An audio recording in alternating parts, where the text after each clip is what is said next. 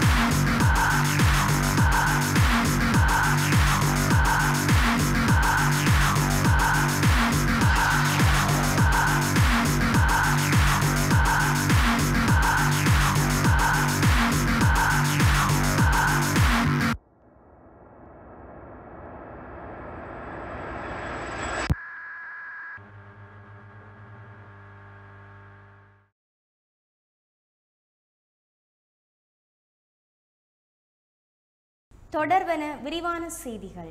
தியாக தீபம் திலீபனின் நினைவு நாளை முன்னிட்டு வவுனியாவிலிருந்து பயணித்த பேரணி கிளிநொச்சி பேருந்து நிலையத்தை அடைந்துள்ளது. பயங்கரவாத தடை சட்டத்தை நீக்குதல், சிங்கள குடியேற்றங்களை நிறுத்துதல், அரசியல் கைதிகளை விடுதலை செய்தல், இன அழிப்பு மற்றும் காணாமலாக்கப்பட்டவர்களை கண்டறிய சர்வதேச விசாரணை உள்ளிட்ட பல்வேறு கோரிக்கைகளை முன்வைத்து இந்த பேரணி முன்னெடுக்கப்பட்டுள்ளது. மேலும் இந்த பேரணியை தமிழ் தேசிய மக்கள் முன்னணியின் இளைஞர் அணியினர் ஏற்பாடு செய்துள்ளனர். வவுனியா நகரசபை வாயிலில் அமைந்துள்ள பொங்குதமிழ் தூவியிலிருந்து கடந்த சனிக்கிழமை ஆரம்பமாகிய இந்த பேரணி தியாக தீபத்தின் திருவுருவப்படம் தாங்கிய ஊர்தியுடன் இணைந்து யாழ்ப்பாணத்தில் அமைந்துள்ள தியாகி திலீபனின் நினைவு திடலை சென்றடைய உள்ளது. அதிகார வர்க்கத்துக்கு அடிபணியும் தரப்பினருடன் இணைந்து ஆட்சியை அமைக்க தயாரில்லை என ஜனாதிபதி மைத்ரிபால சிறிசேன தெரிவித்துள்ளார். மாத்தறையில் இடம்பெற்ற நிகழ்வொன்றில் கலந்து கொண்டு கருத்து தெரிவிக்கும் போதே அவர் இதனை தெரிவித்துள்ளார். 2015 ජයග්‍රහණයෙන් පසුව ඒ මැතිවරණය දුන්න පොරොන්දු මාලාවක් තිබුණා. ඒකේ තමයි මූලික ප්‍රජාතන්ත්‍රවාදය සහ ජනතාවගේ නිදහස. මානව හිමිකම්, මූලික අයිතිවාසිකම් ජනතාවගේ. ඒව තමයි මම ලබා දුන්න දේවල්. ඒවා බඩට அங்கு மேலும் தெரிவித்த அவர், ஸ்ரீலங்கா சுதந்திர கட்சியின் கொள்கையுடன் இசைந்து போகும் தரப்பினருடன் இணைந்து அடுத்த அரசாங்கத்தை உருவாக்க பங்களிப்பு செய்வதோடு மேலும் அடுத்த ஜனாதிபதி தேர்தலில் நாட்டுக்காக அரசியலில் ஈடுபடும் தரப்பினருடனேயே இணைந்து செயல்பட உள்ளதாகவும், இதற்கு கட்சி சின்னம் என்பன குறித்து பிரச்சனை இல்லை, அத்துடன் ஊழல் மோசடியில் ஈடுபடுவோருடன் உலக பலவந்தர்களுக்கு அடிபணியும் தரப்பினருடனும் இணைந்து ஆட்சியை அமைக்க தயாரில்லை என ஜனாதிபதி குறிப்பிட்டுள்ளார். දූෂණයට වංචාවට එරෙහිව 2015 ජනවාරි 8 රාජපක්ෂ මහත්තයලගේ ආණ්ඩුව පරාදයි. 2015 අගෝස්තු මාසෙ පාර්ලිමේන්තු මැතිවරණය මම ජනාධිපති විතර කාගේවත් පැත්තක් ගත්තේ නැහැ. මම මැද හිටියේ. UNPත් පරාදයි. එක්සත් ජනතා සන්ධානයේ රාජපක්ෂ මහත්තයලත් පරාදයි. நீதிமன்ற உத்தரவை மீறி செம்மலை நீராவியடி பிள்ளையார் ஆலய வளாகத்தில் கொலம்பே மேதாலங்காதர தேரரின் உடல் தகனம் செய்யப்பட்டுள்ளது. முல்லைத்தீவு பழைய செம்மலை நீராவியடி பிள்ளையார் ஆலய வளாகத்தில் பௌத்த மத குருவின் பூத உடலை தகனம் செய்வதற்கு நீதிமன்றம் தடை விதித்திருந்தது. அத்தோடு தேரரின் உடலை ஆலயத்திற்கு அண்மையிலுள்ள கடற்கரையில் தகனம் செய்யுமாறு உத்தரவு பிறப்பித்திருந்தது. இந்நிலையில் நீதிமன்ற உத்தரவினை மீறி ஆலய வளாகத்தில் கொலம்பே மேதாலங்காதர தேரரின் உடல் தற்போது தகனம் செய்யப்பட்டுள்ளது. இதேவேளை ஆலய வளாகத்தில் பௌத்த தேரரின் உடலை தகனம் செய்வதற்கு எதிர்ப்பு தெரிவித்து அங்கு குழுமியிருந்த தமிழ் மக்கள் மீது போலீசாரால் தாக்குதல் மேற்கொள்ளப்பட்டதாகவும் தெரிவிக்கப்பட்டுள்ளது.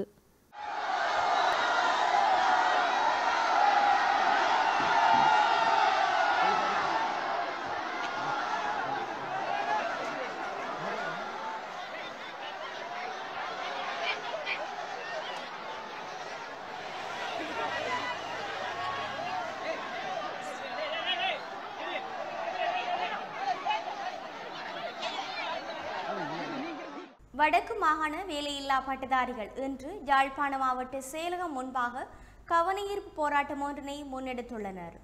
தமக்கு நீண்ட காலமாக வேலைவாய்ப்புகள் இன்மையாலும் வாக்குறுதிகளை நம்பி தாம் ஏமாற்றப்பட்டதாகவும் தெரிவித்து வேலையில்லா பட்டதாரிகள் போராட்டத்தினை முன்னெடுத்திருந்தனர். பிரதமர் ரணில் விக்ரமசிங்க வாக்குறுதியை தந்திருந்த போதும் அதை முழுமையாக நிறைவேற்றவில்லை எனவும் போராட்டக்காரர் தெரிவித்துள்ளனர். மேலும் தேர்தல் காலங்கள் அண்மிக்கும் நிலையில் தம்மையும் கவனத்தில் கொண்டு தமக்கான வேலைவாய்ப்பினை பெற்றுத்தரும் போதே தாம் அரசியல்வாதிகளுக்கு வாக்குகளை வழங்க முடியும் என்றும் இம்முறையும் தாம் புறக்கணிக்கப்பட்டால் தம்மால் யாரையும் தெரிவு செய்ய முடியாது என்றும் பட்டதாரிகள் தெரிவித்தனர். யாழ்ப்பாணம் மாவட்ட செயலகத்திற்கு முன்னால் இடம்பெற்ற குறித்த ஆர்ப்பாட்டத்தில் மாவட்ட செயலக உதவி அரசாங்க அதிபரிடம் மகஜர் ஒன்றும் கையளிக்கப்பட்ட பின்னர் போராட்டம் கைவிடப்பட்டது. இதுவரை காலமும் உள்வாரி வெளிவாரி என்கின்ற பாகுபாட்டின் அடிப்படையிலே எங்களுடைய போராட்டங்கள் எல்லாம் நடைபெற்று கொண்டிருந்தது. அந்த வகையிலே இப்போது போன அப்பாயின்மெண்ட்ல பிரதமர் அவர்களால் பரிந்துரையின் பேரில் வெளிவாரி பட்டதாரிகள் உள்வாங்கப்பட்டிருக்கிறார்கள். 2012-13 ஆண்டுக்கு முற்பட்ட வெளிவாரி பட்டதாரிகள் உள்வாங்கப்பட்டிருக்கின்றார்கள். அந்த வகையில் பிரதமர் அவர்களுக்கும் தேசிய பொருளாதார அபிவிருத்தி கொள்கையின் செயலாளர் அவர்களுக்கும் நாங்கள் நன்றியினை சொல்ல கடமைப்பட்டிருக்கிறோம். ஏனென்றால் இதுவரை காலமும் இருந்த உள்வாரி வெளிவாரி பாகுபாடை நீக்கியமைக்கு நன்றியினை தெரிவித்துக் கொள்கின்றோம். ஆனால் இன்னும் எங்களுடைய போராட்டம் ஒரு நிறைவுக்கு வரவில்லை. அண்மைய காலத்தில் வழங்கப்பட்ட வெளிவாரி பட்டதாரிகள் நியமனம் 2012-2013 மட்டும் உள்ளடக்கியதாக காணப்படுகின்றது. அந்த பட்டதாரிகள் நியமனத்தில் மேலும் 2014 தொடக்கம் இன்று வரையான பட்டதாரிகளையும் உள்ளடக்க கோரியும் உள்வாரி 2017-2018 பட்டதாரிகளை உள்ளடக்க கோரியும் HNDA பட்டதாரிகளை முழுமையாக உள்ளடக்க கோரியும் உங்களுடைய போராட்டத்தை தொடர்ந்து பண்ணமுள்ளோம். அது சார்ந்த மகஜர் என்று மேலதிக அரசாங்க அதிபரிடம் கையளிக்கப்பட்டது. மேலதிக அரசாங்க அதிபர் ஊடாக ஜனாதிபதியையும் பிரதமரையும் கௌரவ செயலாளர் அவர்களையும் சென்றடையும் என்ற நம்பிக்கையில் நமது போராட்டம் தொடர்கிறது. எங்களது போராட்டத்துக்கான தீர்வை பட்டதாரிகள் இது எலெக்ஷனுக்கு முதல், அதாவது ஜனாதிபதி எலெக்ஷனுக்கு முன்னதாக பெற்றுத்தர வேண்டும் என்ற கோரிக்கையை நாங்கள் வலுவாக முன்வைக்கின்றோம். இன்று கவன ஈர்ப்பு போராட்டம் ஒன்றை மேற்கொண்டுள்ளோம். பல தடவைகள் நாம் பேட்டி கொடுத்தோம். ஆனால் எங்களுடைய வரிகள் அவர்கள் காதுகளுக்கு செல்லவில்லையோ என்னவோ தெரியவில்லை. நான் இம்முறை கவிதை மூலம் எங்களுடைய கோரிக்கையை, எங்களுடைய உள்ளக்கிடக்கையை உங்கள் முன் வெளிவைக்கின்றேன். கல்வி எனும் 3 எழுத்தை மந்திரம் என உணர்ந்தோம். அல்லும் பகலும் ஊனுறக்கமின்றி அயராது படித்து பட்டம் பெற்றோம். கல்வி எனும் 3 எழுத்தை மந்திரம் என உணர்ந்தோம். அல்லும் பகலும் ஊனுறக்கமின்றி அயராது படித்து பட்டம் பெற்றோம். என் பிள்ளை பட்டதாரி என உவகையுற்ற என் அன்னை இன்று உன் பிள்ளை என்ன செய்கிறான் என அடுத்தவர் கேட்கும் பொழுது அவன் வேலையற்ற பட்டதாரி என கூறுகின்றாள்.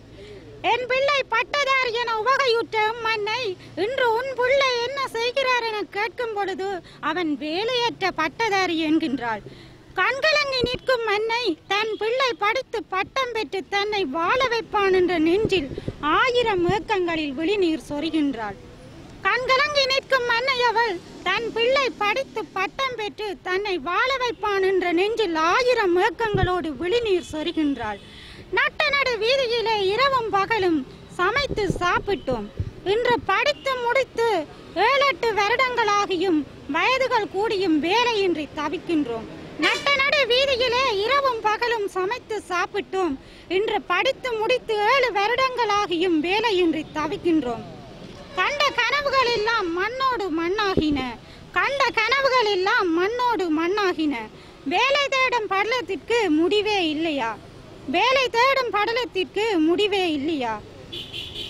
முஸ்லிம் சமய பண்பாட்டல்கள் திணைக்களத்தின் அனுசரணையுடன் கிழக்கு மாகாண கல்வி திணைக்களம் ஏற்பாடு செய்த மீலாதுன் நபி விழா வைபவம் நேற்று இடம்பெற்றுள்ளது. குறித்த வைபவம் கல்முனை மஜ்மூத் மகளிர் கல்லூரி மண்டபத்தில் நடைபெற்றது. மாகாண கல்வி பணிப்பாளர் MKM மன்சூர் கலந்து கொண்ட இவ்வைபவத்தில் கிழக்கு மாகாணத்தில் உள்ள திருகோணமலை, மட்டக்களப்பு, அம்பாறை மாவட்டங்களில் உள்ள 17 வலய கல்வி அலுவலக மாணவர்கள் கலந்து கொண்டதோடு 3 மாவட்டத்திலும் உள்ள வலய கல்வி பணிப்பாளர்கள், பிரதி கல்வி பணிப்பாளர்கள், உதவி கல்வி பணிப்பாளர்கள், கோட்ட கல்வி பணிப்பாளர்கள், ஆசிரிய ஆலோசகர்கள், அதிபர்கள், ஆசிரியர்கள், பெற்றோர்கள் என ஏராளமானோர் வைபவத்தில் கலந்து கொண்டனர். மேலும் மாணவர்களின் கலை கலாசார நிகழ்வுகள் இங்கு இடம்பெற்றதோடு போட்டிகளில் பங்கு பெற்றி வெற்றி பெற்ற மாணவர்களுக்கு சான்றிதழ் வழங்கி வைக்கப்பட்டது. சர்வாதிகாரி ஒருவரை நாட்டின் ஜனாதிபதியாக்குவதற்கு ஸ்ரீலங்கா சுதந்திர கட்சி தயாராக இல்லை என அக்கட்சியின் பொதுச் செயலாளர் தயாசிரி ஜெயசேகர தெரிவித்துள்ளார். மாத்திரையில் நேற்று இடம்பெற்ற நிகழ்வொன்றில் கலந்து கொண்டு உரையாற்றும் போதே அவர் இவ்வாறு தெரிவித்துள்ளார். අගමැති අපේක්ෂකෙක් නෑ. ඊළඟ ගේන අගමැති කවුද කියලා අපි නම් කරගන්න කතා කරගන්න වැඩපිළිවෙලක් තිබුණේ නෑ. පක්ෂය ඇතුලේ අභ්‍යන්තරව විශාල අර්බුද ගණනාවක් මේ බල අරගලේ පක්ෂය ඇතුලේ පටන් ගත්ත එතනින්. அவர் மேலும் தெரிவிக்கையில், எதிர்வரும் தேர்தல்களில் பொதுஜன பெரமுனுடன் இணைந்து பணியாற்றுவது குறித்து ஸ்ரீலங்கா சுதந்திர கட்சி பேச்சுக்களை நடத்தி வருகின்றது. ஆனாலும் அதில் இணைந்து கொள்வதற்கு கண்மூடித்தனமாக ஒப்புக்கொள்ள மாட்டோம். பொதுஜன பெரமுனுடன் இணைந்து செயல்படுவதற்கு சுதந்திர கட்சி கடுமையான நிபந்தனைகளை விதித்துள்ளது. பொதுஜன பெரமுனவிடம் ஒருபோதும் சுதந்திர கட்சி மண்டியிடாது என்றும் அவர் தெரிவித்துள்ளார். අපි මේ ක්‍රියාදාම ඉස්සරහට ගෙනියවද නැත්නම් මම මෙතනින් ඉවත් වෙනවද කියලා. පක්ෂයෙන් ඉවත් නොවී එතුමා පක්ෂ මහලේකම්වරයා විදිහට சுதந்திர கட்சியின் ஜனாதிபதி வேட்பாளராக களமிறங்கவும் நான் தயாராக உள்ளதாக ஐக்கிய மக்கள் சுதந்திர கூட்டமைப்பின் நாடாளுமன்ற உறுப்பினர் குமார வெல்கம தெரிவித்துள்ளார். அங்கு மேலும் கருத்து தெரிவித்த அவர் இவ்வாறு குறிப்பிட்டார். சுதந்திர கட்சியின் ஜனாதிபதி வேட்பாளராக ஜனாதிபதி மைத்ரிபால சிறிசேன போட்டியிடுவாராக இருந்தால் அவருக்கு ஆதரவு அளிக்கவும் தான் தயாராக உள்ளேன். மேலும் சுதந்திர கட்சி மற்றைய கட்சிகளுக்கு பின் செல்ல வேண்டிய தேவையில்லை. ஸ்ரீலங்கா சுதந்திர கட்சியின் வேட்பாளரை நாங்கள் பெயரிட்டால் அது கட்சியின் வலிமையை காட்டும். ஜனாதிபதி மீண்டும் போட்டியிட்டால் அவரை ஆதரிக்க அனைவரும் தயாராக உள்ளனர். இருப்பினும் அவர் அவ்வாறு செய்யாவிட்டால் கட்சி மற்றொரு நபரை பெயரிட வேண்டும். கட்சிக்குள் யாரும் இல்லை என்றால் நான் களமிறங்க தயாராக இருக்கிறேன். மேலும் வலுவான முடிவுகளை எடுக்கக்கூடிய நபர்கள் எங்களிடம் உள்ளனர். சுதந்திர கட்சி பற்றி நாம் பேச வேண்டும். ஸ்ரீலங்கா சுதந்திர கட்சி ஒரு தனி கட்சியாக போட்டியிட வேண்டும் என்ற நிலைப்பாட்டில் நான் இருக்கிறேன் என அவர் குறிப்பிட்டுள்ளார். தொழிற்சங்க நடவடிக்கைகளில் ஈடுபடாது பேச்சுவார்த்தை மூலம் பிரச்சனைகளை தீர்ப்பதற்கு தொழிற்சங்கங்கள் முன்வர வேண்டும் என அரச நிர்வாக மற்றும் முகாமைத்துவ அமைச்சர் ரஞ்சித் மத்தும பண்டார தெரிவித்துள்ளார். பல்வேறு அரசியல் தேவையின் அடிப்படையில் சீர்குலைப்பு நடவடிக்கைகளில் தொழிற்சங்கங்கள் ஈடுபட்டு பொதுமக்களை சிரமத்திற்கு உட்படுத்தக்கூடாது எனவும் அரசாங்க ஊழியர்களின் சம்பள பிரச்சினை குறித்து பேச்சுவார்த்தை நடத்துவதற்கு அரசாங்கம் எப்போதும் தயாராக இருப்பதாகவும் அவர் குறிப்பிட்டுள்ளார். இலங்கையின் பல்வேறு தொழிற்சங்கங்கள் தொழிற்சங்க நடவடிக்கைகளில் ஈடுபட்ட நிலையிலும் சங்கங்கள் நடவடிக்கையை மேற்கொள்ளப் போவதாக அறிவித்துள்ள நிலையில் இது தொடர்பாக கருத்து தெரிவிக்கும் போதே அவர் இவ்வாறு குறிப்பிட்டுள்ளார். அதேவேளை இவ்வாறான மக்களை சிரமத்திற்கு உள்ளாக்கும் தொழிற்சங்க நடவடிக்கைகளை அரசாங்கம் அனுமதிக்காது என்றும் அவர் தெரிவித்தார். அரசு ஊழியர்களின் சம்பளம் 107% இதுவரை அதிகரிக்கப்பட்டுள்ளது. இதற்காக அரசாங்கம் முன்னரிலும் பார்க்க 2 மடங்கு நிதியை ஒதுக்கியுள்ளது. நிறைவேற்று தரத்தில் பணியாற்றும் அதிகாரிகளுக்கு சம்பள முரண்பாடு தொடர்பாக சம்பந்தப்பட்ட தரப்புடன் பேச்சுவார்த்தை நடத்தி அமைச்சரவை பத்திரம் சமர்ப்பிக்கப்பட்டுள்ளது. இது குறித்து இன்னும் முழுமையான அனுமதி கிடைக்கவில்லை என்றும் இதனை அடிப்படையாக கொண்டு எந்த தரப்பினருக்காயினும் பாதிப்பு ஏற்படுமாயின் அந்த தரப்பினருடன் பேச்சுவார்த்தை நடத்துவதற்கு தாம் தயாராக இருப்பதாகவும் அமைச்சர் தெரிவித்துள்ளார். கடந்த சில தினங்களாக நிலவி வரும் சீரற்ற காலநிலை காரணமாக அம்பாறை மாவட்ட கடற்தொழிலாளர்கள் கடலுக்கு செல்வதில் பாரிய சிரமங்களை எதிர்நோக்குகின்றனர். குறிப்பாக மருதமுனை, பாண்டிருப்பு, பெரிய நிலாவணை, சாய்ந்தமருது, அட்டாளைச்சேனை, நிந்தவூர், ஒலுவில், பொத்துவில் போன்ற பிரதேசங்களில் காற்றின் வேகம் அதிகரிப்பு, காற்றின் திசை மாற்றம், நீரோட்டத்தில் ஏற்பட்டுள்ள திசை மாற்றம், கடல் நீரின் தன்மை வளமைக்கு மாறாக குளிர்ச்சியாக காணப்படுகின்ற காரணங்களால் கடல் அலைகள் கொந்தளிப்பான நிலையில் காணப்படுவதனாலும் கடற்தொழில் பாதிக்கப்பட்டுள்ளதாக மீனவர்கள் விசனம் தெரிவித்துள்ளனர். கடந்த 19ஆம் திகதி சாய்ந்தமருது பிரதேசத்திலிருந்து ஆழ்கடல் மீன்பிடி இயந்திர படகில் கடற்தொழிலுக்கு சென்ற 3 மீனவர்கள் காணாமல் போன சம்பவம் தொடர்பில் கரையோர பாதுகாப்பு போலீசாரிடம் முறைப்பாடு செய்யப்பட்டுள்ளமையும் குறிப்பிடத்தக்கது. குறிப்பாக இவ்வாறான காலநிலை மாற்றங்களினால் கடலரிப்பு அதிகமாக ஏற்படுவதனாலும் கரையோர மீன்பிடியில் ஈடுபடும் மீனவர்கள் வெகுவாக பாதிக்கப்படுகின்றனர். நாட்டில் தற்போது காணப்படும் மழையுடனான வானிலை அடுத்த சில நாட்களில் மேலும் அதிகரிக்கும் என வளிமண்டலவியல் திணைக்களம் தெரிவித்துள்ளது. குறிப்பாக தென் சப்ரகமுவ மத்திய மற்றும் மேல் மாகாணங்களில் சில இடங்களில் 150 மில்லிமீட்டருக்கும் அதிகமான பலத்த மழை வீழ்ச்சி பதிவாகும் என வளிமண்டலவியல் திணைக்களம் எதிர்வு கூறியுள்ளது. இன்று வெளியிட்டுள்ள அறிக்கையிலேயே இந்த விடயம் தொடர்பாக தெரிவித்துள்ளது. நாட்டின் பெரும்பாலான பகுதிகளில் மழையோ அல்லது இடியுடன் கூடிய மழையோ பெய்யக்கூடிய சாத்தியம் காணப்படுவதாகவும், மேலும் வடமேல், வடக்கு, ஊவா மற்றும் கிழக்கு மாகாணங்களில் சில இடங்களில் 75 மில்லிமீட்டருக்கும் அதிகமான ஓரளவு பலத்த மழை வீழ்ச்சி எதிர்பார்க்கப்படுகின்றது. மின்னல் தாக்கங்களினாலும் பலத்த காற்றினாலும் ஏற்படக்கூடிய பாதிப்புகளை குறைத்துக் கொள்ள தேவையான முன்னெச்சரிக்கை நடவடிக்கைகளை எடுத்துக்கொள்ளுமாறு பொதுமக்களுக்கு அத்திணைக்களம் அறிவுறுத்தியுள்ளது. தொடர்வன வெளிநாட்டு செய்திகள்.